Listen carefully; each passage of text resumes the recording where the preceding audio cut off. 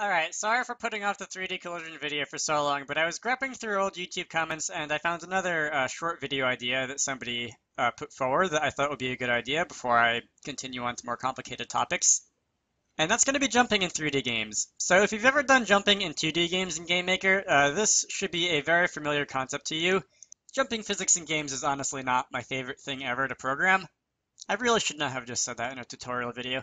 Anyway, the camera is basically the player object of this game. It's the object who contains the movement code. So I'm going to go into the camera's create event and create a variable called z_speed, and I'm going to initialize that to 0. And now in the camera's step event, this is where the code that controls movement happens. And this is actually some very messy movement code that I would probably never use in an actual game that I was making. Just for like tutorial purposes when I want to do something quick and dirty. Anyway, gravity is going to be handled down at the bottom.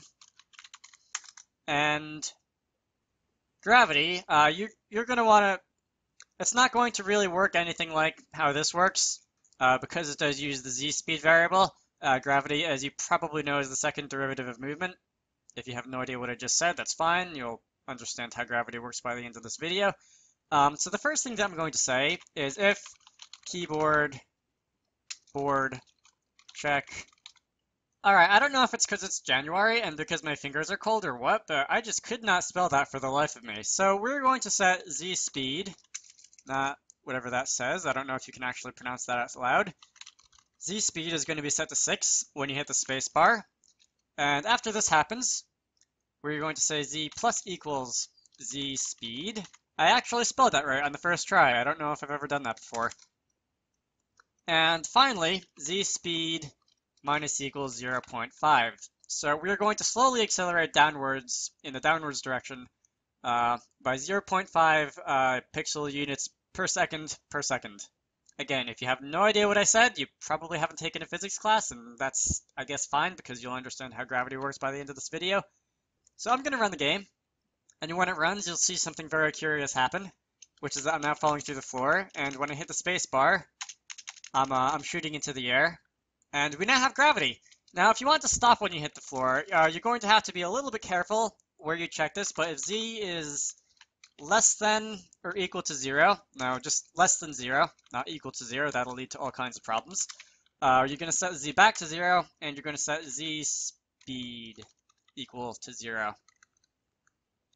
And these four lines of code are going to make it so that you stop moving when you hit the ground.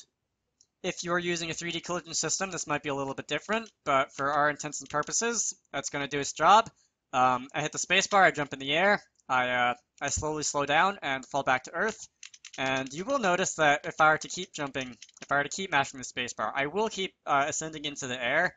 And that is because there is no check over here to see if you're actually on the ground and can jump. If you wanted to, you could say if keyboard checked pressed VK space and z equals 0, and then you would only be able to jump when you're on the floor.